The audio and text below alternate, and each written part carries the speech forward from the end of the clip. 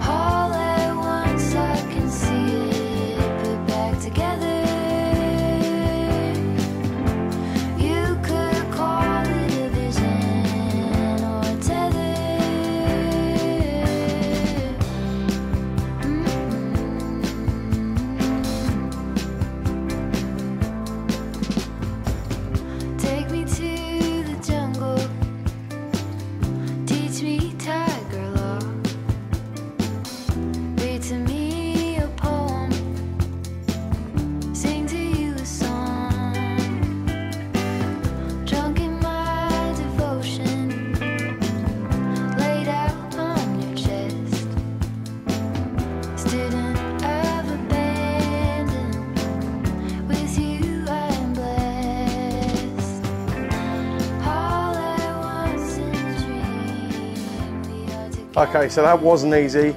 That was pretty tough going, to be fair, and I can see why the butchers back in the day, and probably even to this day, get the old apprentices to do that job. Oh mate, yes, that was a lot of hard work. But here we've got here some food safe oil. It's important to use that on any chopping board or anything like that. So we're just going to drizzle it on and work it in. Oh, look at that. Look at the colour coming out of that. That's awesome. I could have kept going with the scrubbing brush, but I was chatting to a butcher guy I know, and he said, to be honest, depending on what you're using it for, you might as well just stop there. You'll be taking away the patina and the character of it. So I've decided to stop there, and this is where we're at. I did actually do all round the sides as well, just lightly scrubbed, because they were a bit minging. But yes, I'm going to rub this in, let that dry off a bit, and then go on with another coat, and we'll see how she looks. She's soaking it up nicely. Oh, that looks awesome. That is so much better than it was. Well worth the hard work. 100%.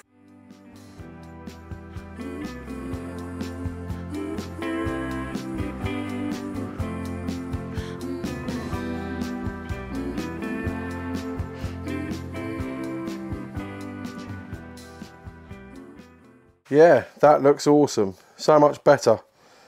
And that, you can see there, just a little bit that's coming off the sawdust that was still left on. It's not filthy. It's very clean. So yeah, I can't wait to start using this now. There you go. Look at that. We'll just give it a little bit to dry off, and then I'll give it another coat. I'm just going to do these sides.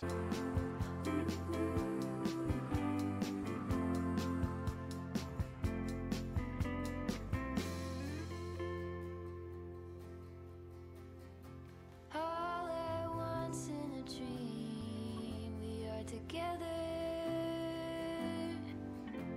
you could call